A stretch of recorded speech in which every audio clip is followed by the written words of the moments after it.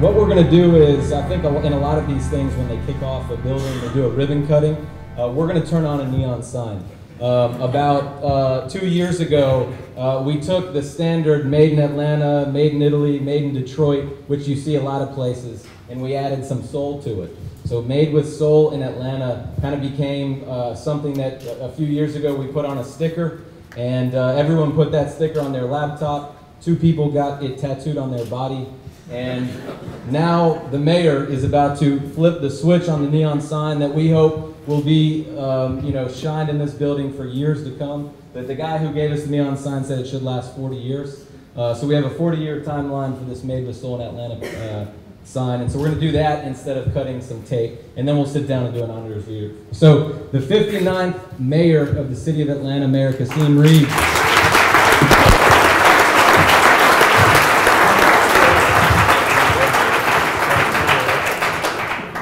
So all it takes is just one simple pull right here, and it'll never be turned off again, I promise. Yep. First of all, we're going to do it for 10. It's going to be 1, 2, 3, smile. I like that. 1, 2, 3. All right, now we're actually going to do it. Don't toy with us, man. Come on. I do this a lot. 1, 2, 3.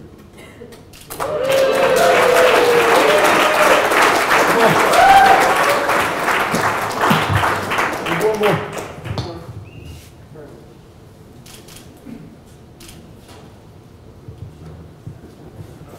Thanks. All right. So now let's ask the mayor some questions. We'll be quick. We'll be quick. So first question is the softball. Is this the best sign you've ever done an interview in front of? It's definitely the hottest. All right, I'm going to throw you one more softball. Yes. How's Atlanta doing, and how's downtown doing? I think Atlanta's at a moment. I think that, there was an article today that just said clearly Atlanta is ascendant. And the reason that that is the case is really because of folks like you and the people in this room. But if you look at where we are as a city, and we just haven't been where we are right now in quite some time. We have the highest levels of construction activity that we've had in our history. It's $2.9 billion. It's greater than it was during the Centennial Olympic Games. We're adding population, including in areas like downtown Atlanta, in a way that we have not before. A few blocks from here, we're getting ready to build a $90 million post-properties development. I don't think anybody would have thought that would be happening in downtown Atlanta. A few blocks from here, we have the Microsoft Innovation Center coming into Flatiron City. It's one of 2 in the United States of America. I don't think folks thought that that would happen. We're getting ready to renovate Phillips Arena not far from you. We're probably going to come in with about $500 million in new residential construction. And I just think that it's certainly a moment for the city of Atlanta. And you are an essential part of it, and the technology sector is an essential part of it, which is why I'm sitting in front of this neon sign right now. I was going to ask, at what point does Switchyards get into your speech where you say we have 150 B2C focused founders in downtown Atlanta in an old building? You want to know the good news, Michael? Switchyards is going to make it into my State of the City speech, which is the real deal. All right. That's the one I need. You want to be in the speech, you want to be in the State of the City speech. So Switchyards, I was working on my speech before I came over here. Switchyards is going to be in it. I'm so excited about this. 19,000 square feet of amazing space. And I think I saw a company that I might want to raise a little money for. They had a business upstairs called Split, which I thought was pretty hot. But if you look at what's going on, Secretary Jack Lew, the Secretary of Treasury, was here, I think, last week, and we were over at Georgia Tech looking at startups. Everybody knows what's going on at the Atlanta Technology Village, and it just goes on. And now with the work that you and David are doing, I just think it's just going to, that's all we got to do is keep getting behind you. That's why we're believing in everything Eloise is doing. We've invested in housing for people in the technology sector. We've invested in Startup Atlanta. We've changed the tax policies in the city of Atlanta to really benefit entrepreneurs. So while, one of the things I don't do is I don't play acts. So I don't You know, I don't pretend to be a technologist or a sophisticated user of technology. But I tell you what, after spending some time in Davos with Sheryl Sandberg, I flew back to the city of Atlanta, flew out to Silicon Valley, Palo Alto, San Francisco, took 22 meetings. The city of Atlanta is now the 8th most important city for VC investment. We hit $500 million in 2014. We will exceed that number for 2015. Cox Enterprises is now doing an incubator over in Ponce City Market. None of it hotter than Switchyards. It all kinds of adds up. If you all remember, Ponce City Market used to be a dilapidated building that was surrounded by a fence. It was costing us $1 million just to keep it shuttered. We were the ones that did a deal with Jamestown because I saw what Jamestown was doing at Chelsea Market in New York. That's how Ponce City Market came to be, because Google was in Chelsea Market in Atlanta, and Jamestown was an Atlanta business. So I called Matt Bronfman and I said, you know, Matt, why don't you do something like that in the city of Atlanta? When Jonathan Bush was looking where he was going to relocate Atlanta Health, he's now bringing Atlanta Health from the suburbs into the heart of the city of Atlanta. Twitter's the same way. I started my day with the leaders of Google Fiber. So Atlanta is going to be the biggest application of Google Fiber in the United States of America.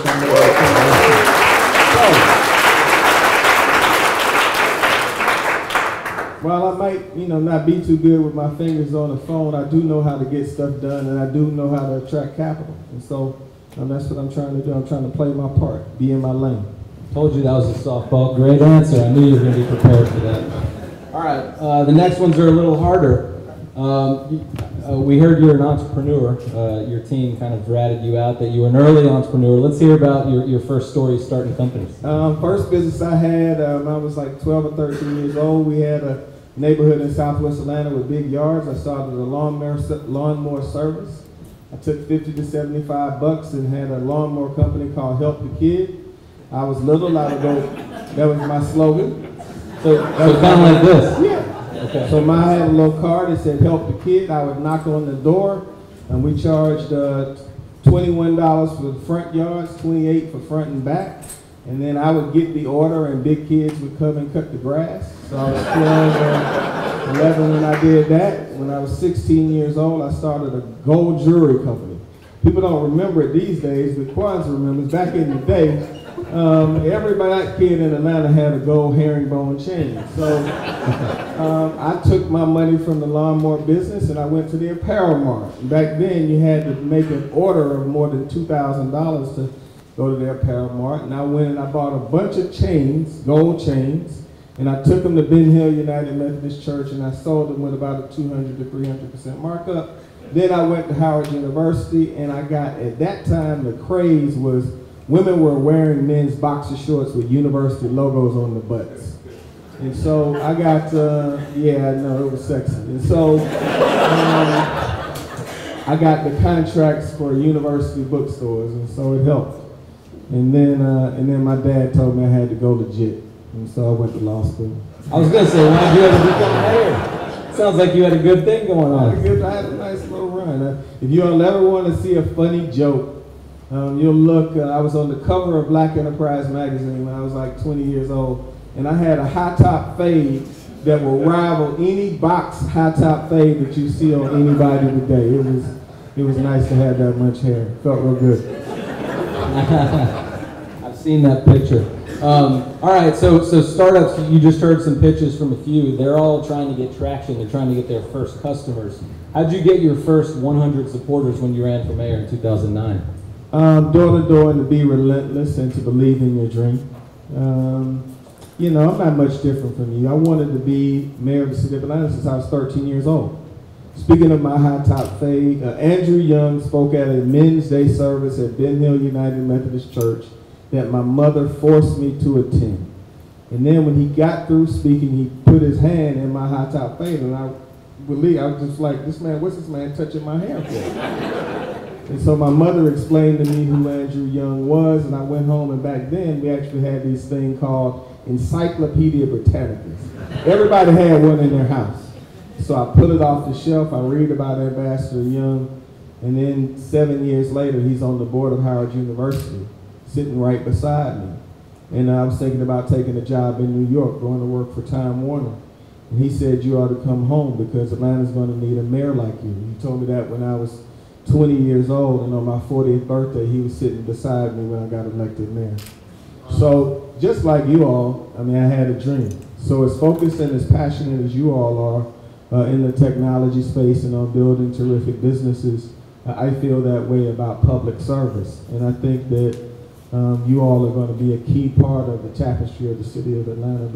But my story isn't much different than yours. It's why my eyes pop open at 5:30, 6 in the morning on their own. I imagine the same way yours do when you're working on a new idea or a new product, because I absolutely love what I do. So you're active on Twitter. Who's your best follow on Twitter that you really enjoy reading their stuff? You know what? I read so much Twitter. I don't know. I don't really have a best. I'm just like, I love the engagement of it. You know, at first I really didn't enjoy it very much, but I think now I have 113,000 followers. 45,000 folks on Facebook. So I just enjoy the interaction. The one thing that you have to avoid when you become mayor is just being insulated and in a bubble. I mean, you've had a lot of success, so you know the more successful you become, the more BS you hear because you're not really living in reality. Everybody's nice. Hello, Mayor. How you doing? You doing great? And I find that in the social media space, that's totally not happening. So, I mean, people say stuff. And so I think that is good because it keeps you that energy keeps you grounded a bit. So I don't really have a favorite, but I give as good as I get. So. All right, let's do a few quick Atlanta questions. Yes. Kind of quick answers. What we have? One meal in Atlanta. Where are you going? Is that a loaded question? You probably know. One meal in Atlanta. I'm going to Busy Bee. All right. Soul food restaurant. Favorite peach tree? There's 26 of them. My favorite peach tree would be Peach Tree in 14, right in the heart of Midtown. That's where my mom lives. I know your folks are here. They must be beaming with pride. Michael's parents are in the house tonight. How are you doing? Give them a big round of applause. Elaine and Filiberto. Did well on the Italian pronunciation. Yeah. All right, some more Atlanta questions. What's your favorite childhood memory of Atlanta? You moved to Atlanta when you were, how old were you? I was 6 months old. I was a little blob. Do you have a favorite memory of your youth in Atlanta? Oh man, favorite memory of my youth in the city of Atlanta probably was spending time with my dad at an old pizza place that used to be where the JR Crickets used to be across the street from the varsity. My dad and my brothers, that's where we used to eat pizza. And when I was there, my brothers, I'm the baby in the family, there's 4 boys, they took a piece of cheese pizza and layered the cheese pizza with hot peppers and watched a child bite into it. But I have terrific memories because that's where we used to go on the weekends. What's your, I know we only got a few minutes left, but what's your normal, you probably don't have a normal day, but what's your average kind of day look like? What time do you get up? What time? This is very relevant to start. I run about, my eyes open up about 5:30 every morning.